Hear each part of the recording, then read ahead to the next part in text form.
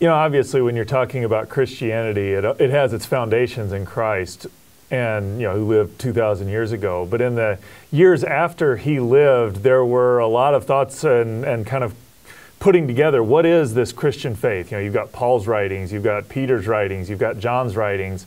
And then the next couple hundred years, people are sorting out, what is Christianity? How do we formulate that? How do we live that way? And often we look to the church fathers to figure out what things meant. And one of those church fathers we want to talk about today is Basil. Who is Basil, and kind of why should we listen to what he has to say? Yeah, Basil, known as Basil the Great or Basil of Caesarea, is actually a doctor in the Roman Catholic Church. Doctor as in surgeon type thing, or I assume that has a different meaning? Yeah, no, he's a teacher of the highest level. There's only 33 people in the history of the church that have earned this. And basically a doctor is set apart from other teachers because their writings have been deemed useful in time and place beyond their own. So it's not like... So rather than me writing something that is kind of relevant to today's culture, Basil, because he's a doctor, has written stuff that's relevant to all cultures over the last thousands of years. So. Right. And he wasn't even granted that honor until about well over 1,000 years after his death. So you can tell that...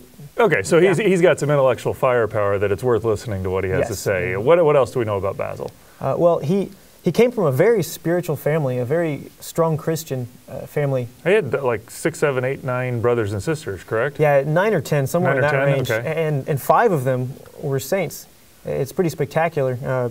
So not only does he have an intellectual heritage, he's got a pretty strong spiritual heritage as well. Very much so. Yes, yes. I assume Basil was one of those saints as well? Yes, he's among those 5, yeah. And so, I know he also, obviously, he's one of the church fathers, so he plays a role in what does Christianity have to say? Where does his role come in the early church writings and the creeds, those sorts of things? Okay, yeah. He lived in the 4th century. Somewhere around 330 he's born, he dies 379. And this is about the time that some of the creeds of the church are becoming set.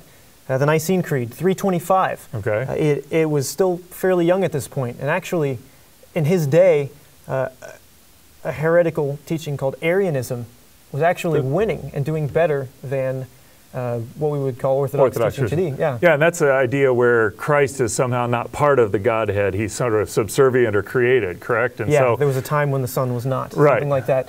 Yes. So this is where the Nicene Creed would come in and kind of saying, no, this is not who Christ is, that God is the Trinity, that, establishing these important Christian doctrines. Yes, yes. And so Basil was an important part of that, correct? Right, he helped, even though he wasn't there at the Council of Nicaea, he wasn't quite born yet, he helped to give Nicene Orthodoxy firepower again in a climate where Arian heresies were actually winning and converting more people out of the barbarian tribes, and they were growing much faster.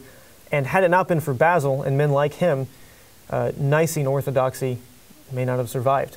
So we've got Basil, who's one of these church fathers who has an incredible academic, intellectual credentials. He's got profound spiritual credentials in just his family and in his work. And he's also one of these people who is critical in establishing what the church has to say. So, in my generation, you talk about E.F. Hutton, somebody that needs to be listened to. Maybe you could go in and say, if Einstein says something scientifically, he may not be right, but it's certainly something you need to pay very close attention to. And Basil, when he speaks about what Christianity has to say, we need to take serious note.